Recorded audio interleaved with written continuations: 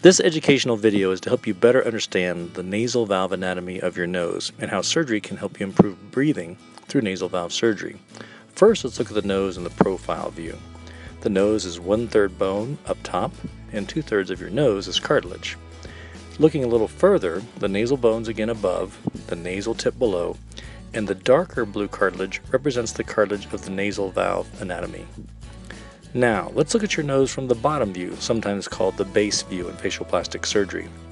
We can view this through one type of medical illustration. We can also see it through a picture of a real human nose when seen from the base view. Now, from this base view, imagine if we're looking deeper into the nose, past the entrance of the nostrils, deeper into the nose where the nasal septum can be more visualized, separating our nose into a left and a right nasal passage. In this image, blue represents in the center the cartilage of your nasal septum. The blue on the outer walls is the cartilage of the upper lateral cartilages, shown to you earlier in the darker blue shade, and the gray space in between is where air flows. That is the nasal valve. Let's look at the nasal valve more closely. When looking at the nasal valve under magnification, again you can see it's defined by the amount of space you have between your center blue cartilage, your septum, and the upper lateral cartilages, shown again here in the blue color.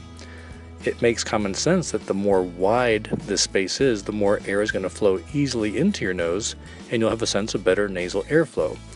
If this area is more narrow, that is the definition of nasal valve collapse, and nasal valve surgery helps us to improve this area. Now, continuing to look at the nose from the bottom view, you can see now in pink that the line in pink represents a cartilage graft that is taken from your own body, most typically cartilage from your nasal septum, sometimes cartilage from your ear, and we can go over that more during your consultation. The grafts sit in the middle third of the nose that we showed you earlier, again below the nasal bones, but above the nasal tip, and then you can visualize them here in the frontal view.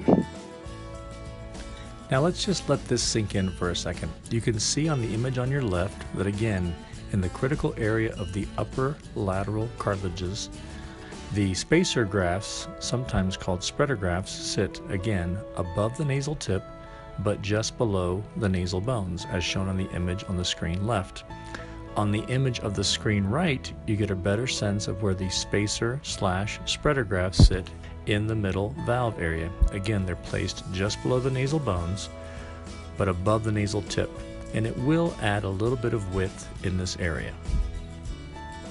As you can see in this actual patient, you could see before surgery, her nose, if you look closely, had somewhat of an hourglass shape. She was almost too narrow in that important middle third of the nose, causing restricted nasal airflow. In her after picture, you can see how the middle 1/3 of the nose has increased width because we have repaired and enlarged her collapsed nasal valve with nasal valve repair surgery. This particular patient also had a little bit of additional cosmetic work done on her tip, and you can appreciate that in the post-operative.